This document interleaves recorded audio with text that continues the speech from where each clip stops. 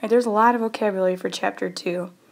So I'll point out some of these. So conditionals are written as if-then statements. A converse is when you switch the hypothesis and conclusion around. So you change the order of the if and the then. The hypothesis is after the if. The conclusion is after the then. A biconditional is when you can reverse both. You can reverse the conditional, so the converse is true and the conditional is true. So you can slip in an if and only if in between. A good definition can be written as a biconditional, which means it's reversible. The law of detachment is if you know that P implies Q is true and P is true, it means that Q must be true as well. Law of syllogism is if P implies Q is true and Q implies R is true, then P implies R is true. Transitive property, if you know that A equals B and B equals C, then A equals C. It kind of reminds me of the law of syllogism. Reflexive property is just A equals A, the exact same thing on the right and left side. Symmetric is all you do is reverse what's on the left side with the right side. So that's an example of the symmetric. And also make sure you know the angle addition postulate, the segment addition postulate, and the vertical angle theorem. When writing the converse, you need to change the hypothesis and conclusion. So I'm going to write if x equals 8, then x plus 2 equals 10. Then it wanted to determine the truth value of each. So the first one, if x plus 2 equals 10, then x equals 8 is true. The converse, if x equals 8, then 8 plus 2 equals 10 is also true. So both of them are true, which means I could actually write it as a biconditional. My biconditional would be x plus 2 equals 10 if and only if x equals 8. Number 2, write as a conditional statement. So we need to have an if, then a then. So every freshman is going to the football game. I'm going to write it out. I wrote out if a person is a freshman, then they are going to the football game. So we need to have an if then. 3, identify the hypothesis and conclusion. The hypothesis is after the if, and the conclusion is after the then. Don't underline the if and the then. The if and the then are not considered the hypothesis or conclusion. Make sure that you know the law of syllogism and law of detachment. So I wrote out the law of syllogism. And the law of detachment is if you know P implies Q is true and P is true, then Q is true. So if you know that P implies Q is true, you can't say that just because Q is true, P is true. So make sure you know the definitions of each, okay? Number 5, apply it. So this is when you have to mark your P's, Q's, and R's. So an object as a square, that's a P, then it is a rhombus. That's a Q. The object is a rhombus, that's a Q, then it is equilateral. That is an R. So I have P implies Q, Q implies R situation. So my conclusion is going to be a sentence. It's going to be P implies R written as a sentence. So if an object is a square, then it is equilateral. So make sure when you're writing a conclusion, you either write no, nothing can be concluded, or write it as a sentence. Okay, we have a proof, so we're always going to write 2 columns. I write my conclusion, my justifications. First thing I do is I write my given. So I'm going to write AB, the segment, is congruent to CD, the segment, by given. Now I'm going to go over and mark it. AB is congruent to CD. My second given. The next line, CD is congruent to EF, and that's given.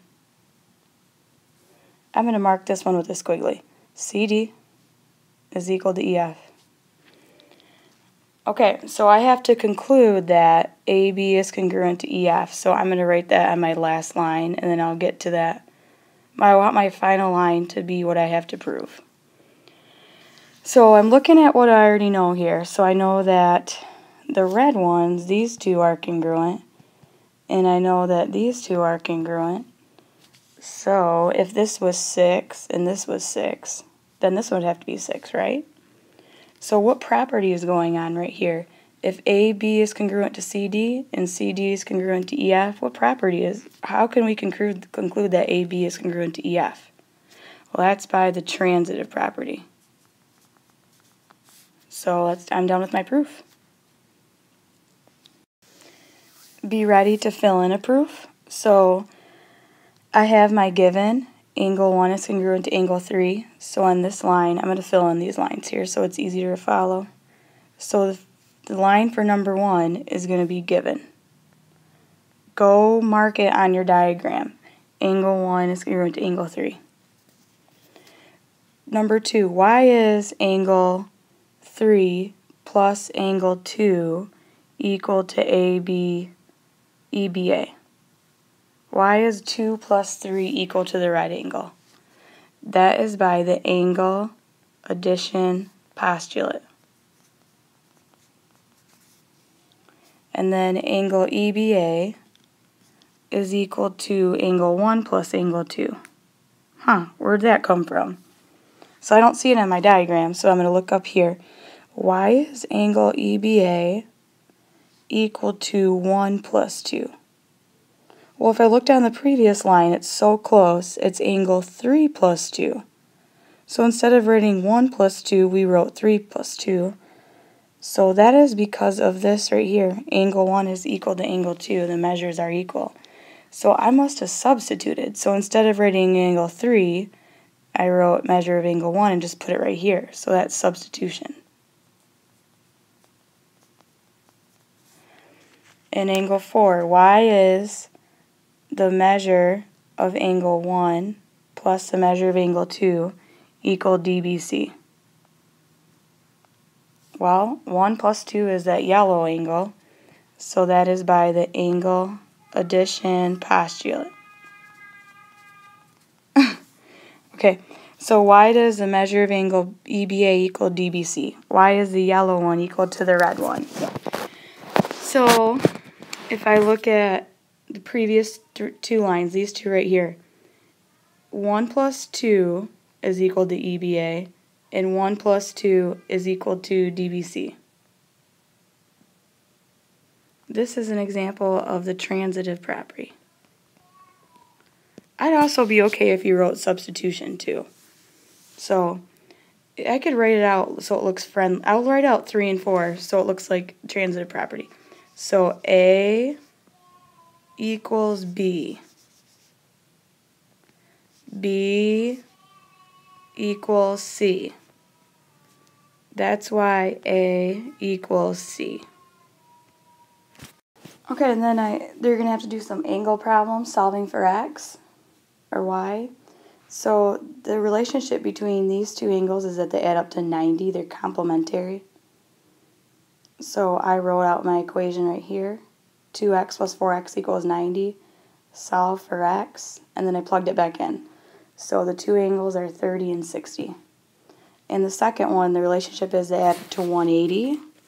So I combine like terms, solve for x, x is 8. Now I can plug this back in. So 14 times 8 is 112. So if this is 112 degrees, this has to be 68 degrees because they add up to 180. To write a biconditional as two statements, I underline the hypothesis and conclusion. And I'm going to do the hypothesis. If a polygon is a triangle, then it has 3 sides. And now I'm going to reverse it. So I'm going to go backwards. I'm going to write if the conclusion, then the hypothesis. So if a polygon has 3 sides, then it's a triangle. And the last one, determine whether it's a good definition. So you should be able to write it as a biconditional. Skew lines are lines that never intersect. So if the lines are skew, then they never intersect. That's true. Now I'm going to reverse it. If the lines never intersect, then they're skew. Is that true? Can you think of lines that never intersect that are not skew? That would be the counterexample. This is actually false because parallel lines never intersect. So this definition is not reversible. So it's not a good definition because you can't write it as a biconditional.